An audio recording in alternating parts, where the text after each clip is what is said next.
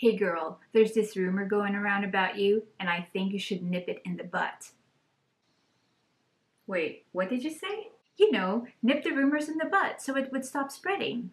No, Karen, it's nip it in the bud. You know, when you nip a flower bud so it doesn't blossom or grow anymore, it's nip it in the bud. No, I've been saying nip it in the butt forever because I thought, if you nip someone in the butt, wouldn't that hurt? Wouldn't that stop them from doing something wrong? No! Oh, Karen, don't worry. You are not alone in this. You know, there are so many people out there who have been saying common English expressions incorrectly. Now, don't be too hard on yourself.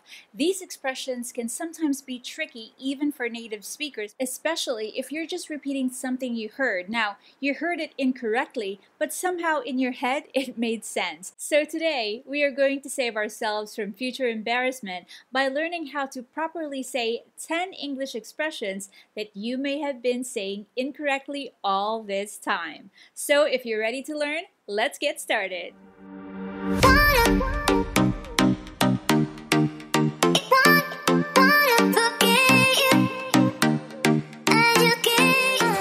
So let's do this. Hey, what's happening? I'm always glad to see you back here. And if this is the first time we're meeting, my name is Anna. Welcome to the channel, where my goal is to help fellow non-native English speakers to improve their interaction skill, to foster interesting conversation and better communication through practical and simple English. So, for more videos like this one, please do hit the subscribe button down below and also hit the notification bell just so you know if I have anything new out.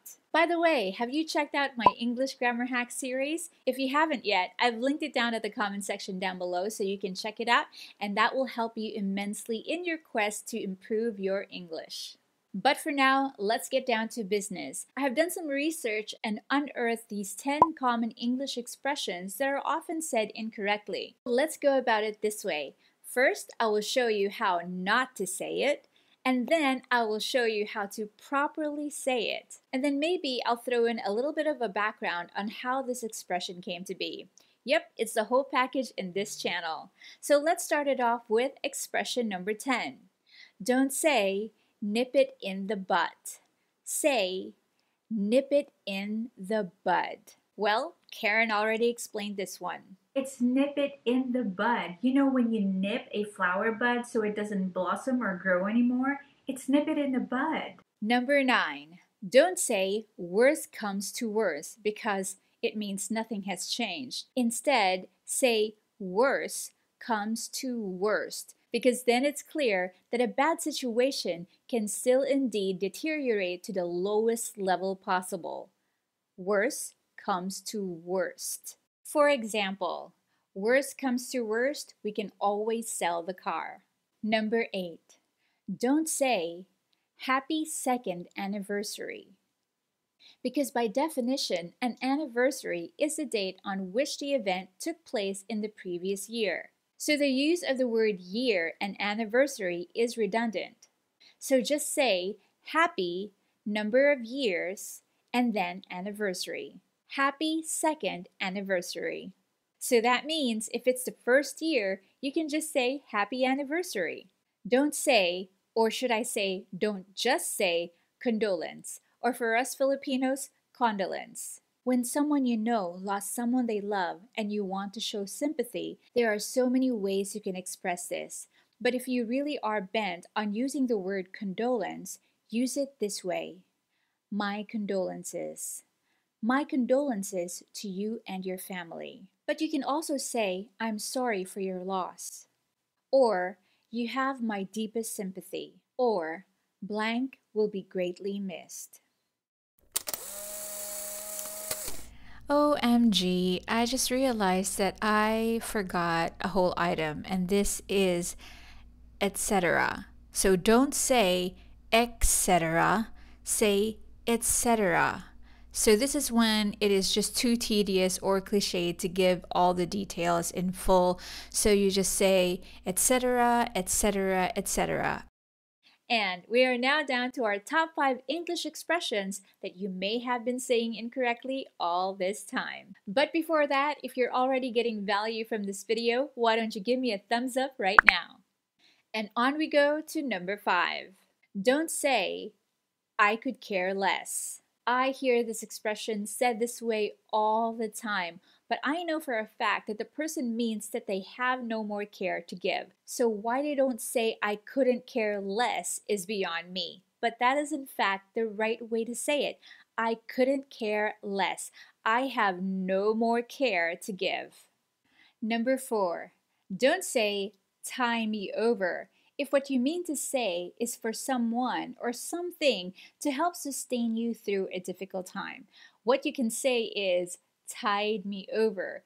This expression actually refers to the moon's tide, which can keep boats moving even when there is not enough wind to do so. For example, if you can lend me $20, that will help tide me over until the next paycheck. Number 3, don't say mute point.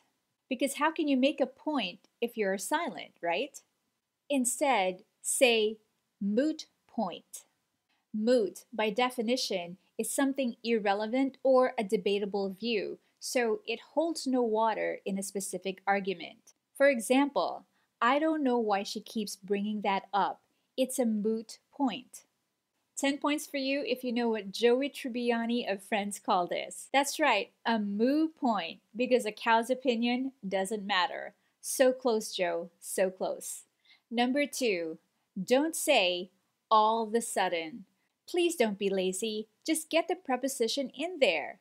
Say all of a sudden, or I'll make it even easier for you. Say suddenly.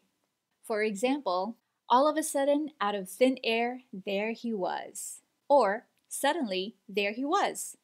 And the number 1 English expression that you may be saying incorrectly all this time is extract revenge, like you're extracting teeth. I know, that would be really painful for your enemy, and that in itself can be revenge already. But the expression is exact revenge. Exact, when used as a verb, means to demand or to require, which is where the expression exact revenge comes from. It's demanding for payback. And there you have it, 10 English expressions that you may have been saying incorrectly all this time. Now, here's my challenge for you. Like all bad habits, saying these phrases correctly may take some time. So please pick 2 expressions that you have the tendency to say incorrectly and use it intentionally for 2 weeks. That will actually help you remember how to say these expressions correctly. And if you can, and if you're not too embarrassed, I would love it so much if you can share those 2 expressions that you will start working on down at the comment section down below. This is a community and we will help each other. Plus, if you know of any more expressions that are often said incorrectly, share it down at the comment section down below too. Next week, I will share 10 English expressions that you may have been writing incorrectly. Watch out for that. For now, if you have any questions, please do let me know down at the comment section down below and I will get back to you as soon as I can. That's a promise.